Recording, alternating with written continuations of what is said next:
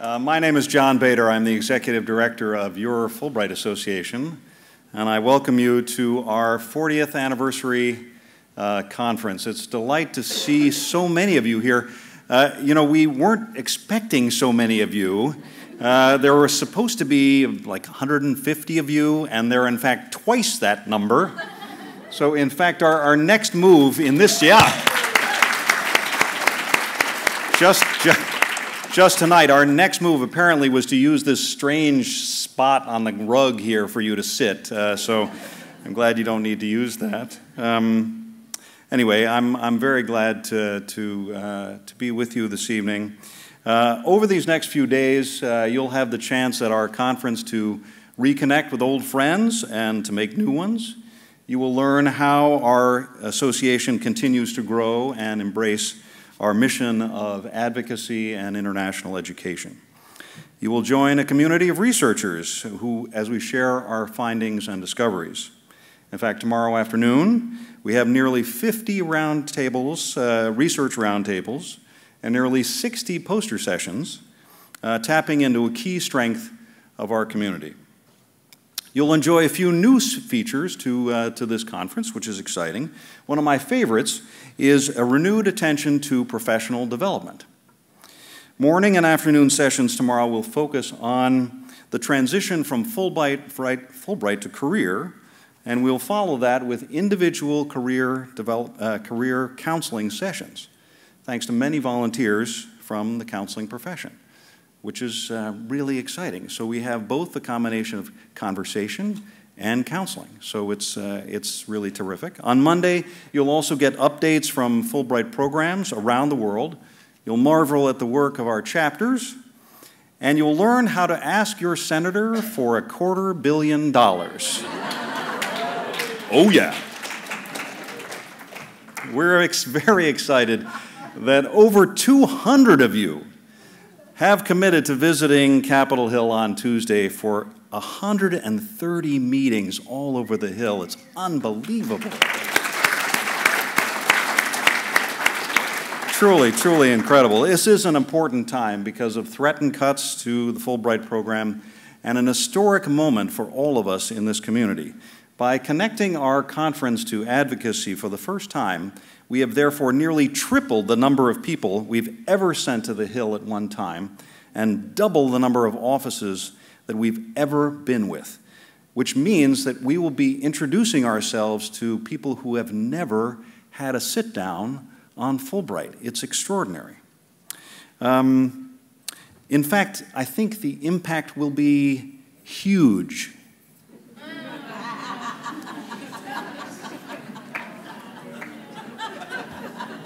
That's the last reference I'll make. With advocacy at the heart of our mission and this conference, engaging each other in public policy discussions, as Mary Ellen has just now, will be very important and integral to the entire field for the next few days. Tomorrow morning, we'll start that, we'll continue that with a discussion on human rights globally. Our afternoon plenary is also exciting and topical. Alumna Barbara Crossett, a journalist with The Nation, leads a conversation on the politics of foreign policy with Mark Pryor, a former U.S. Senator from Arkansas and a member of the State Department's Policy Board, and Larry Pressler, a Fulbrighter to Italy and a former senator himself. I'm sorry to report that just yesterday, Senator Dick Lugar had to bow out of that session for health reasons, and he has to recover, so we wish him a fast recovery. Throughout these 4 days, we ask that you post to social media using the hashtag #StandForFulbright. This is very important as you go through your next couple of days to raise our profile and to share our experience. We want to build on the momentum of that campaign that went through the summer. Please post pictures, ideas, updates. All of this contributes to raising our profile and driving our mission forward for advocating for the program and sharing in international education. I hope you've enjoyed our diplomatic reception this evening and got to meet some of our fellow diplomats here in Washington. I choose the term fellow, of course, because Fulbrighters have been populist diplomats for over 70 years. Whether we are Americans traveling to 165 countries around the world, or internationals visiting communities all over the United States, we are charged with connecting to communities where we are to share our understanding and to show mutual respect. So I'm glad that everyone got a chance to meet and be part of our family of diplomats. Our next speaker, delivering our keynote address, has embraced her role as a populist diplomat with characteristic gusto and enthusiasm. I first met Charity Tillemann-Dick in my office at Johns Hopkins University, where I was Dean of Academic Affairs and coach to national scholarship applicants, including Fulbright. The first time you meet Charity, as you're about to learn, is an experience that truly defies description. She is a force of nature, I tell you, and that is when nature is at its most beautiful and creative. Her love of life, of exploration, of music, of the international was so obviously perfect for Fulbright. Absolutely perfect. Winning the grant and traveling to Hungary for an adventure in music and politics was as inevitable as it was important. As her Fulbright advisor, all I had to do was help channel all of that amazing energy into an application. And those of you in the room who do this for a living, you know what I'm talking about.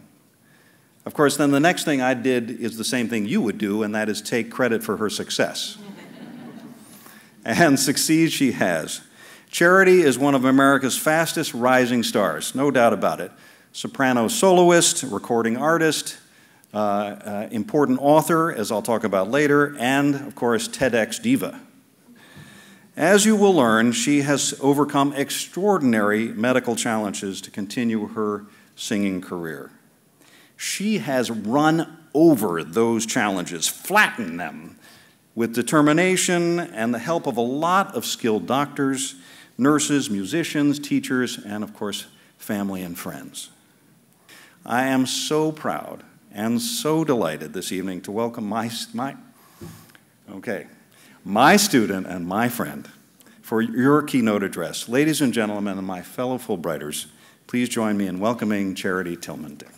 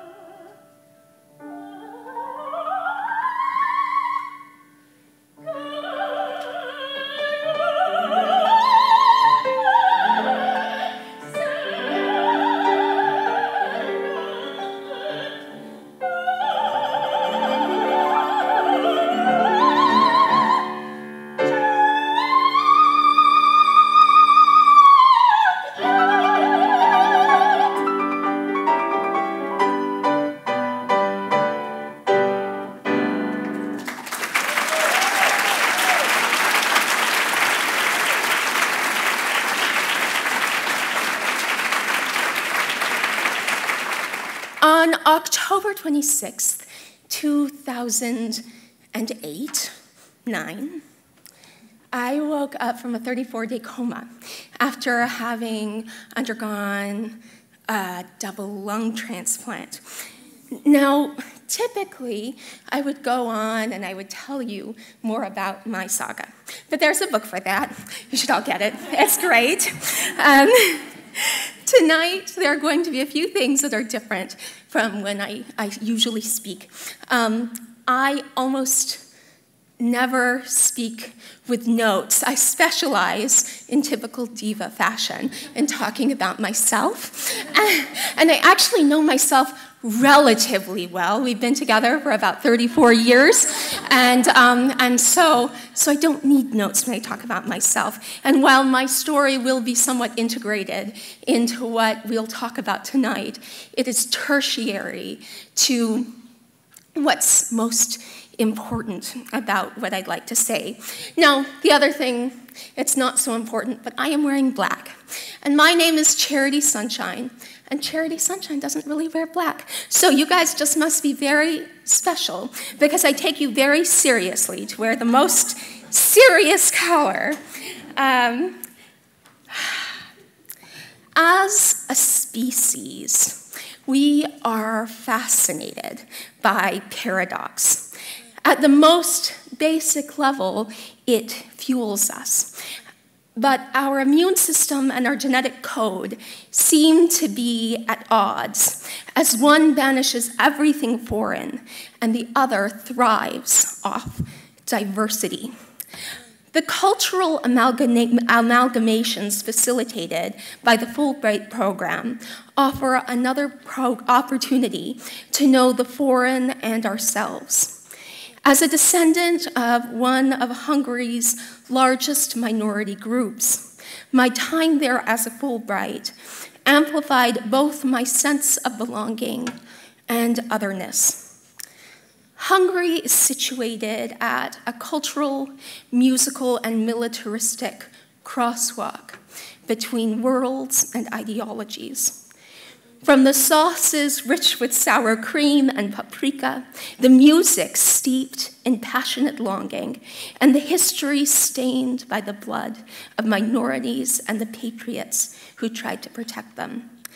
My childhood danced with Hungary's dueling identities.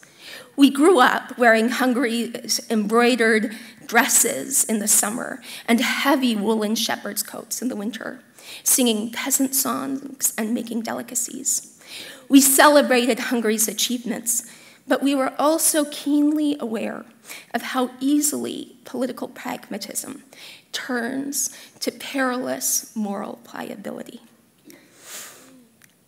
As doctor to the Habsburg court and soldiers in World War I and business people, my mother's family's Hungarian patriotism was storied. Then a wave of ethno-nationalism swept across the country. Hungary's homegrown fascists, the Arrow Cross, shot one of my great-grandfathers on the Danube's banks, while one of my grandmothers was gassed in Auschwitz. My grandmother was smuggled out of the country after being beaten and recaptured over and over again. My grandfather escaped a labor camp, spending the rest of the war working in the resistance within the network of Raoul Wallenberg's safe houses. What was left of my mother's family emigrated to the United States, and after the war, they began to build a life here. 3 generations later, in 2003, I was back in our motherland, without much grounding in the language, studying one of Hungary's proudest fields, music. On one of my first days in the country, I waited for a tram with my older sister, who was a missionary there at the time. A man about my age stepped in front of me with a khaki backpack, covered in hand-drawn replicas of the Arrow Cross insignia. It was a chilling sight. I thought the group had died shamefully with the end of World War II. Without grounding in the language, I didn't know what to do. I gestured to my sister, She took a deep breath, stepped toward the young man, and asked him why he would showcase a symbol that carried so much hate. By the end of the conversation, he'd taken his pack off to dispose of it. It was clear that he was a relatively simple person, and telling him about the fate of our family seemed to sincerely touch him. He must have been an outlier, I told myself, and as long as people speak up, Hungary will be just fine. A few days later, I was walking down the street with a Hungarian friend of mine who asked about my pick for the next presidential election. I named a potential candidate, and his face turned red in a combination of anger, horror, and frustration. "How could you say such a thing?" he asked. "He is a Jew. A Jew can never be president of the United States, just like a black man or a woman." This wasn't some kid from the country. This was an educated part of my inner circle, from a good family. My shock only served to reinforce his bigotries. The following spring, I was readying myself for my first big concert. It was May 1st, 2004. Books in tow, I headed toward the chain bridge from my flat in Buda's ancient hills. Rounding the corner, I could hardly move. The entire country had come out to celebrate. Hungary was joining the EU. Left and right, young and old, for Hungary, this was a historic move forward. As I collected tulips from the Netherlands, others got beer from Belgium and gifts from the rest of the country in the EU. Hungary seemed like it would finally take its place among the democracies of the world, turning its back on the insecurities that had allowed past atrocities to catch fire. In my own life, triumphs and fainting spells punctuated what felt like a remarkable year. I was certain the fainting spells weren't anything serious. Possibility populated every corner of my world, and I wasn't going to squander it, worrying about potential problems.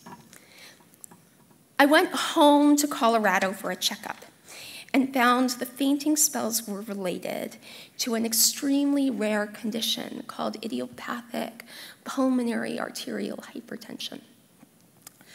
The endothelia, or the blood vessels that lined my lungs, didn't absorb oxygen properly, making my heart work overtime. I was kind of like the reverse Grinch. My heart was 3.5 times too big. Life expectancy was not good at the time I was diagnosed. It was 2 to 5 years, and I was diagnosed with a stage 4 case of the disease. After a medical trial and more traditional therapies, my condition had stabilized, and by 2006, I was able to accept a fellowship to go and study in Italy. Soon after arriving, I met a famous old conductor who started casting me in all of these roles that I had dreamed of singing since I was a little girl. And while I was there, I found out that I had received a Fulbright to study in Hungary. And I was going to learn about one of their internally most famous composers named Ferenc Erkel, who is not known almost at all outside of their borders. And I wouldn't just be studying, I'd be studying with one of my musical heroes, Eva Martone, who wasn't only one of the greatest sopranos of the 20th century. She was also the greatest interpreter of his music in the world. When I arrived in Hungary, my Fulbright family was filled with filmmakers, Epicureans, painters, archaeologists, journalists, and researchers. This group and its organizers offered a kind of emotional and intellectual home, reintroducing me to my family's country of origin and giving me a place of belonging.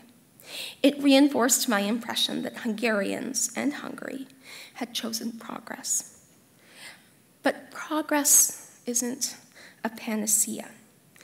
The costs are significant. Prices spiked, With just enough to survive, many Hungarians sought work in more affluent European countries. The pre-Trianon Treaties map of Hungary, a dog whistle for Hungarian nationalists, started going up everywhere across the country. My Fulbright immersed me in Hungary's musical world, an oasis from outside political pressures. Inside of the Liszt Academy, Convocation was played by a brilliant ethnic Roma pianist. The first masterclass was sung by a Chinese migrant with a luscious spinto voice tailor-made to sing Puccini, and a devastatingly handsome Hungarian movie star and baritone was perpetually near expulsion because he was spending too much time making movies and not enough time on his music. All of us understood what a privilege being part of the Academy was. It represented the very best of Hungary and the world. Whatever culture wars were raging outside, here a meritocracy reigned. And the only way in or up was talent, hard work, and grit. As the year continued, I delved deeper into Erkel's music. My debut with the Hungarian National Orchestra was scheduled. Outside of the Academy's walls, another story was playing out. Each weekend, my friends and I, along with thousands of other Hungarians, would pour onto the chain bridge for a market and festival. But as the summer came to a close, men in black began to appear on the bridge too. At first, there were just a few, and then numbers doubled again and again and again. Their presence changed the atmosphere. And soon we stopped going. It didn't feel safe. Earlier in the year, a paramilitary nationalist group was formed. And as the months wore on, their numbers swole, as did their protests and vitriol. The hate infected conversations with friends and acquaintances, where every discussion inevitably turned to personal attack and insults of individuals or politicians. Press coverage became increasingly partisan, posing policy disagreements as good versus evil. Friends who used to be close to one another stopped associating because of political affiliation, or pushing the left and right even further apart, and decimating the already feeble political center. It came to a head the week my grandfather was diagnosed with esophageal cancer, which happened to be the same week I went into the hospital with a serious case of pneumonia. Between shots, infusions, and x-rays, my fellow Fulbright, Paul Morton, would visit, a few Ferrero Rocher in hand. As we munched on chocolates, he'd give me a copy of the Budapest Sun and recap the most recent nationalist protests and counter-protests outside of the synagogue on Dohány Street or the Parliament building. On the one hand, I was proud of so many Hungarians. Hate exists in every society. What mattered was that Hungarians were showing up to say, not here, not now, not again. On the other hand, too many Hungarians seemed to be returning to an ideology of nationalism or indifference. And the outrage on the other side seemed to amplify, not dull, the message of hatred. Soon after my debut with the Hungarian National Orchestra, my grandfather passed away, followed by my father 2 months later. My condition, which had stabilized, worsened dramatically, and about a year later, in September of 2009, I would undergo a double lung transplant. I couldn't breathe for about 2 months. Walking, talking, eating, and doing everything else came later, but over 100 days after I entered, I went home from the hospital, and then I began to sing. I had retrained and I was performing around the country when I contracted a virus. My lungs were irreparably damaged. I had chronic rejection, which led to another transplant in 2012, which has brought me here 6.5 years later. Soon after my debut, I already told you about my debut. Now I want to tell you about our genetic code, which thrives off diversity. It's literally what makes us strong, vital, and resilient as a species. Inherited genetic disease almost seems like nature's generationally amplified punishment for exclusion as we procreate along the same bloodlines and within the same ethnicity. With the immune system, everything is different. Whether a germ, bacteria, or even a baby, everything is to be warded off or destroyed. Its primary objective is to fight off foreign objects, protecting us from splinters, infection, and viruses. But immune systems are also why nearly 50% of pregnancies end in miscarriage. In transplant, too, this physical fortification is fatally misguided. The transplant dream is a union where the donor organ and the host become one without the need of immunosuppression. While there have been isolated cases of this transformation, the search for how to make the body see other as self continues. It is the same quest preached by churches and humanists alike.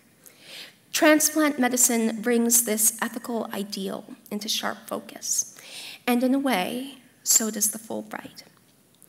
The Fulbright Association helps us to achieve that elusive goal, where we recognize that which was once foreign as a same sister sojourner in search of belonging, progress, and hope. The exchange of culture by programs like the Fulbright are like the societal vaccines, exposing other cultures to a very small part of our own culture, inoculating us and those we meet against the fears and phobias we may have to people and cultures that are different. Or, if you prefer, Fulbrights temper the global immune system, allowing foreign to sit with native, offering vital tools for the future of one society, and a chance for a new understanding of life for another. Hopefully, when we return home, a piece of that experience remains, making us better able to reach out to those with different experiences, political affiliations, and beliefs, and to find common ground. In medicine and policy, every solution creates new challenges, but these challenges demand even greater creativity, collaboration, and integration. Sometimes it is in those things that we see as foreign or problematic that we find progress. Today, I breathe with the lungs of a Honduran immigrant, and I sing with the determination of a woman who was seeking a better life. Despite our differences in death, she and her family chose to give me and others an encore, a second chance at life. Over time, the greatest threat I face has turned from foreign infections to cancers, which the immune system struggles to identify and fight, precisely because they are not foreign aliens. Instead, these are misguided and diseased parts of myself, which have marred some of the most cherished aspects of my own physical identity, my face. And today, some of the most promising therapies for cancer come from plagues that have nearly been vanquished, like polio. Over time, our fascination with seemingly contradictory inputs, ranging from mythology's chimeric animals, hybrid plants, and golden doodles. Perhaps it is because at one level, we recognize that which is common, in that which seems most different. To close, I am going to share my grandfather's favorite story. While he was not an observant man, he loved a good rabbi tale. And this one he thought was the very best. 3 pupils sat with an old rabbi who posed a question. He said, "How do you know when the dark turns to dawn?" The first pupil raised his hand very quickly, and he said, "Well, as the animal approaches, you can see whether it's a dog or a wolf, and when it's dark, you don't know that." I said, "No, that is wrong." The next pupil, now hopeful because of the other's failure, raises his hand. He said, I know. It's when the dew gathers in the center of a leaf in a droplet that can be collected." The old rabbi shook his head, disappointed at how little his students had been able to learn. Finally, the quiet student in the corner looked up. He said, the dark turns to dawn when a stranger approaches and you see your brother. In that moment, the old rabbi knew that the future held cold, dark, and wet nights ahead.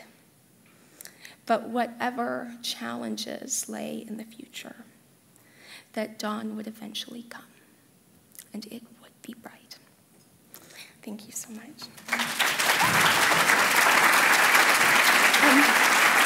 Can I sing one more song for you? Is that okay? This one isn't Hungarian. This is from Adriana Lecouvreur, and it's in Italian. So sorry, Hungary. You got one, though. So.